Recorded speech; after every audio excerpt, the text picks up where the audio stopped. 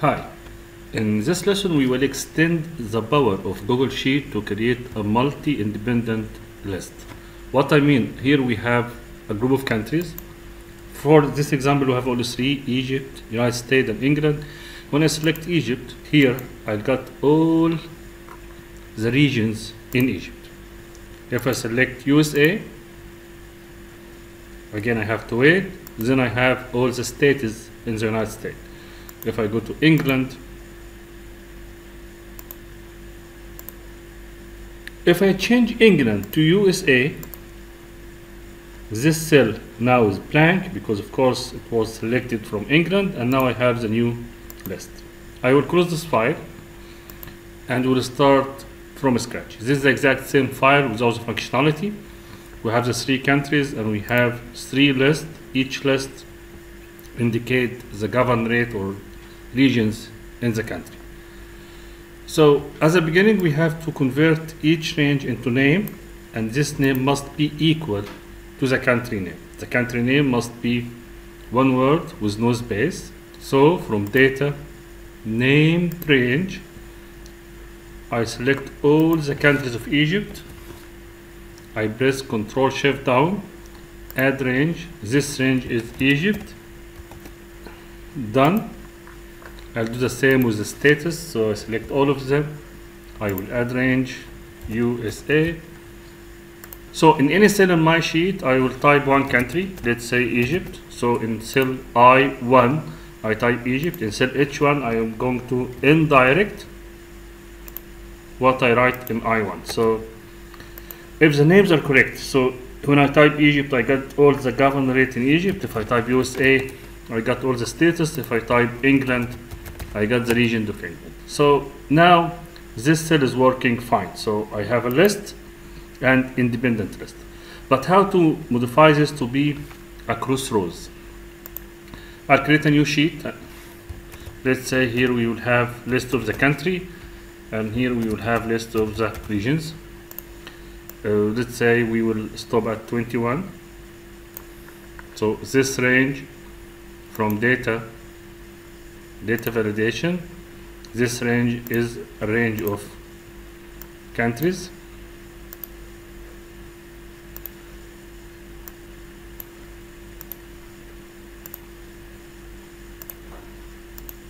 So in any cell here we can select Egypt, USA or England. Actually we cannot achieve the goal using the normal sheet. We have to write our own script. So we are going to Tools, Script Editor. This is a type of JavaScript especially for Google Sheet. I'm going to save the project. Let's say I will name it test code or any name. I need this code to run if the user select a country from sheet 2, from this range. So this code, this function is onEdit. It means this function will run if the user modify any cell in the sheet. So to start we have to create a variable. This variable we use to refer to the current file. If you're using Google Chrome you can use Control Space to add the code, but because I'm using another browser I cannot use. I have to use it from the edit. So SpreadsheetApp.getActiveSpreadsheet .getActiveSheet. I'm going to type it manually, but if you're using Google Chrome you can use Control Space to get intelligence. So this line we use only to refer to the current file. So this line just refer to the, but I need to refer to the current cell. So I'm going to create another function, another variable. Let's say name it current. You can use any name. This variable will refer to start. Start is my variable name. GetActiveCell. So every time the user edit the file, this variable will carry where is the user. So if the user is here, this variable will be I9, E3, and so on. Now I need to refer to the worksheet. So I'm going to create variables to refer to. This one is just a comment to help me understand the code if I come back to the code. I have two worksheets, sheet 1, which is the list, sheet 2, which is the table, so I can create two variables. The first variable is list, and I will use this one to refer to sheet 1. So I'm going to take a spreadsheet app, Control V, but I need to refer to a sheet by name, so to get sheet by name, sheet 1. So in the code, if I need to say sheet 1, I will say list, because we use list to get sheet by name and we refer to sheet 1. I will copy this line. Our main table is in sheet 2. So now we have two variables to refer to the two worksheets. Now I need to check, has the user select a country? If the user modify any cell starting from cell A2 till A21, it means a user select a country, because in this cell he can only select one of the countries. So if current, which is my variable, dot get column equal means to check is it equal to 1 or no. So this is if statement, so I need two more brackets. Did I need curly brackets? So now I say to the code, if the user modify any cell in column 1.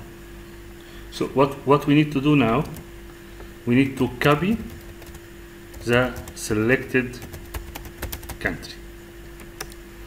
It means we are going to create a variable, let's say choice, what the user choose.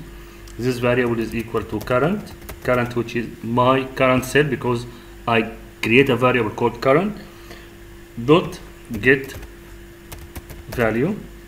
Then I have to go to sheet 1. Sheet 1 is list, so list dot get range. I can refer to the range by 2 numbers, by 3 numbers, by 4 numbers. Here I need to refer by 2 numbers because I wanted to refer to only one cell, which is cell I1.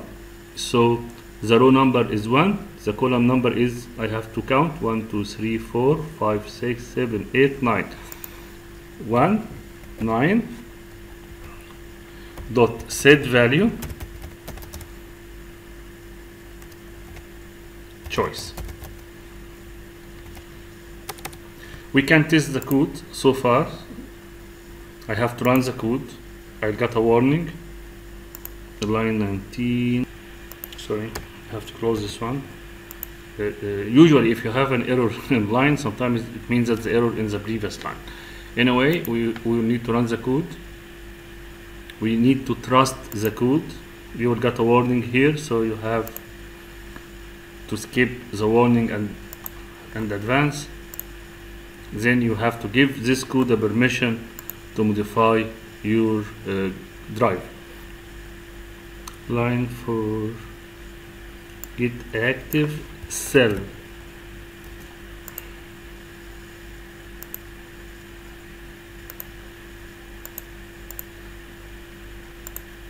Oh, so now it's USA. If I select England from any cell, now it's England, and so on. So now the code is working. So the code now is modifying the list in sheet 1 according to whatever I select in this code. I need to create a validation using this range, each one, let's say to each 53, because we have here 52 value. So let's add one more.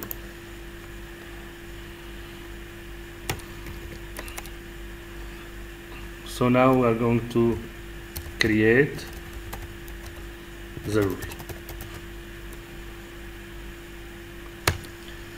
To create the rule, we have to create a point. This is just a variable. You can use any name, which means where you want your validation to be. So I want my validation to be in my current cell, offset 0, 1, which means 0 to stay in the same row, 1 which means to move one column. So if the user is here, the validation will be here.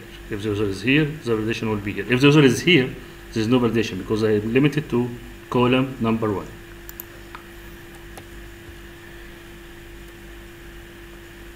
So I need to carry the list. So I'm creating items which will refer to the first sheet,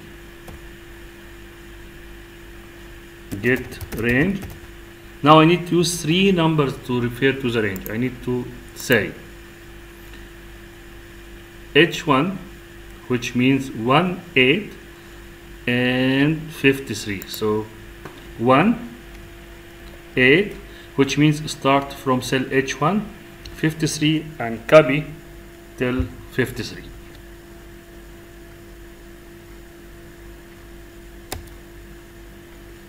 Now I create the rule.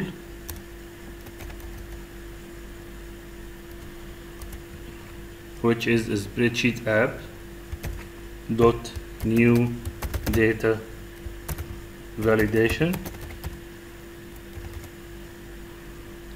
dot require value in range. The value is the items. I need the list to be visible, so true, and I need to build this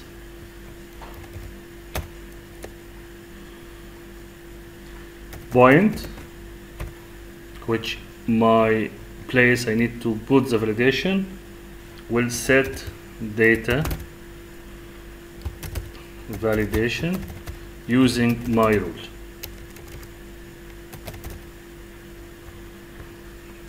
New data, the mistake is in new data validation.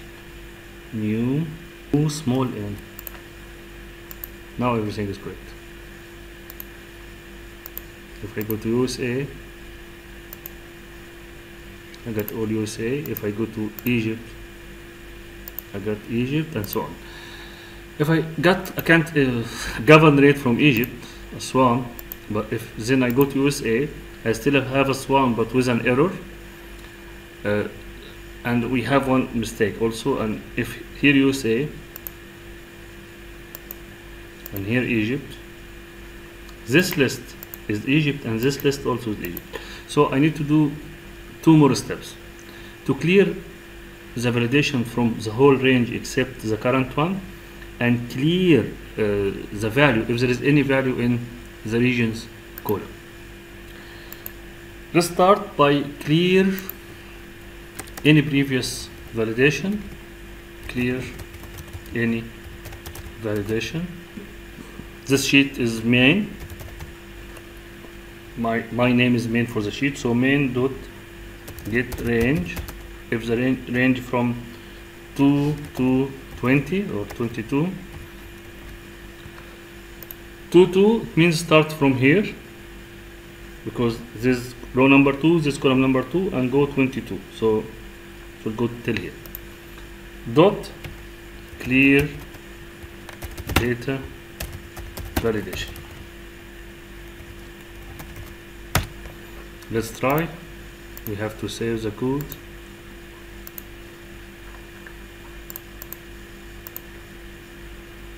Now we don't have any other validation, only this one. Okay, now I need to clear if there is any value. So before I put the validation rule, I will clear content. So point dot clear content. Now my code is finished. You have to save. So this is not Egypt, it is USA. So now the cell is blank. I got a new list here. USA, it is the same, and so on.